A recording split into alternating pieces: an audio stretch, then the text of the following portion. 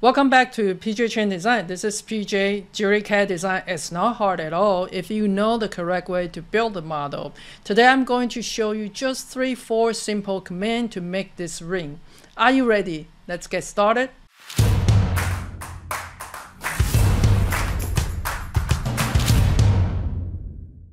Before we get started, there's a few things we need to think about when we do any of the design like this.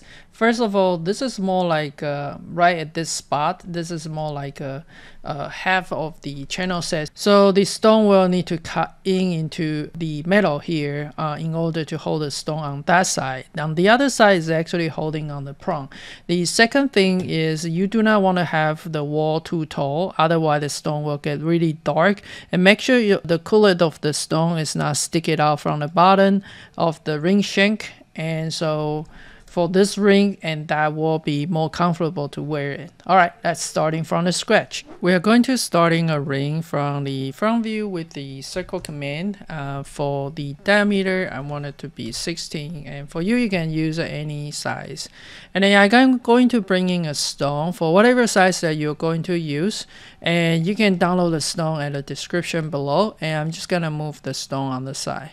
And it's not set yet. We can change it later if you want to. The stone doesn't have to be too tall or too low. You just need to be away from the ring rail for the stone. Let's use the arc command and snapping into the vertex, and we're gonna have something similar like this. The size will be changing, so if that doesn't fit, that's okay. The second things we wanted to do is to draw a line roughly about like this, right? Instead of drawing the curve, I like to use the blend command. We're gonna use the blend curve. We're gonna blend in between here and here, and then to get this one. All right, since it's a symmetrical, I'm just going to mirror to the other side like this and join those three together. I usually like to do is to edit those. Oh, and by the way, the front view, you see this is snapping like that, so we need to make sure it's flat. So let's go ahead to project to C plane on my top view, and we want to delete the input so it will be flattened to the construction plane. All right, so that's that. First of all, I would like to rebuild this guy to be an odd number. So it was a 13 point. So if we stay with the 13 point, you see like how pointy that is. So maybe I want to do the 17 point. So I will get something like this. And then this is the time you can start editing the shape to making into the shape that you like.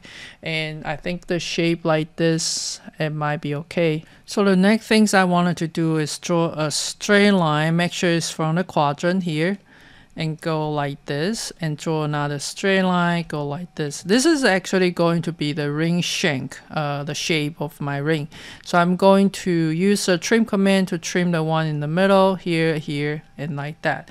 Okay, so this curve right here. So let me go ahead to join this one. All right, so this is the curve. It's actually our ring shank.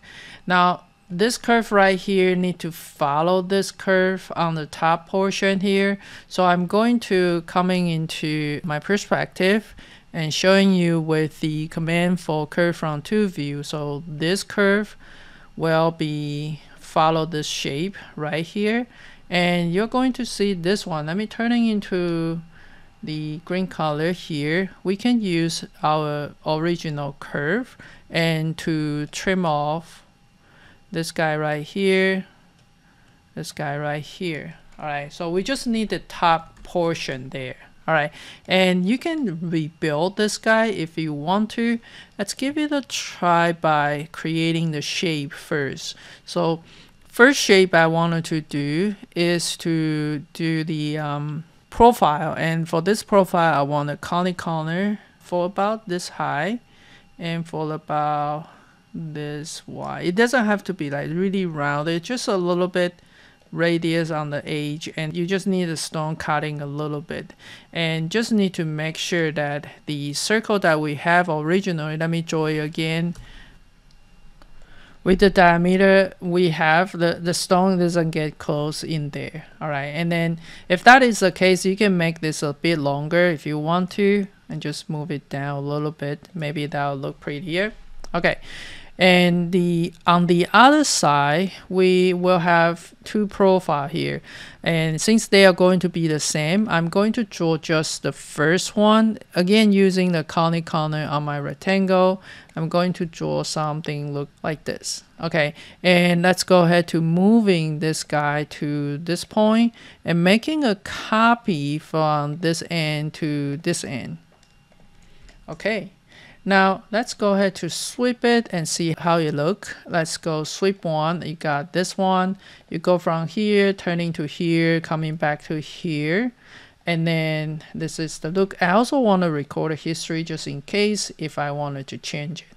All right, you can see that the button is cutting inside of it. That's okay. We can trim it out later on. But if you don't like to be cutting it, you can make them a bit shorter. And since you record a history, so everything should be changed with you. So that way we don't cut it like way too much there. You can continue to edit until you find the shape that you like, right? Or you can continue to make it shorter, going up a little bit taller, so we can trim it that later.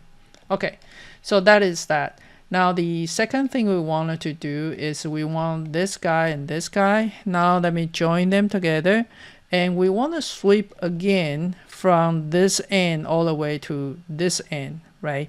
I actually don't want it to have a closed curve, so let's join this way and see how it goes. So we wanted to do the sweep one rail, and this is going to be our rail. This is going to be the cross section, and let's see what happened. And you can see it's coming out from this side, right?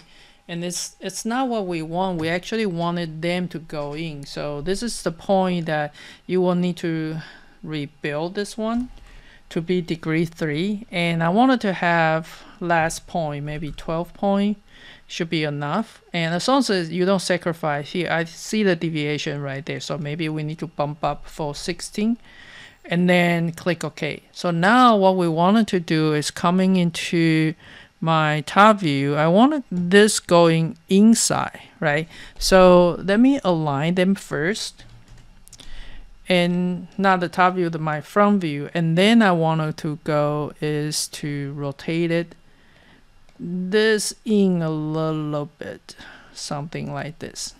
All right, so it will touch it. Let's give it a try. We wanted to sweep one rail and gonna pick up this curve. And you want to record a history just in case we can change it. All right, so apparently this is not coming enough.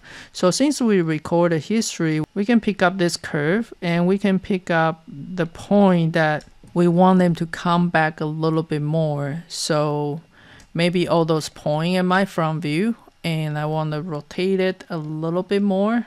All right, so if that look right to you, we are going to pick up this curve again and using the sweep one rail and do on the other side. All right, so for the bottom of the stone, we need to have an under bezel. So let's go ahead to create a cylinder and simply snapping into the vertex. And I wanted the cylinder is smaller than my stone, otherwise you're going to see the stone, the metal sticking out of the stone and it doesn't look good. Alright, so that is our under bezel. Actually it's too tall, so let's 1D scale it down and bring it down a little bit. We also need a prong, so I simply just going to draw a straight line about like this. And at this one, I'm going to pipe it for the roughly the size like this. All right, and if it's too tall because we adding the cap, you can always 1D scale it down, and so that will be our ring today. I hope you enjoyed the video. I have a lot more for you today.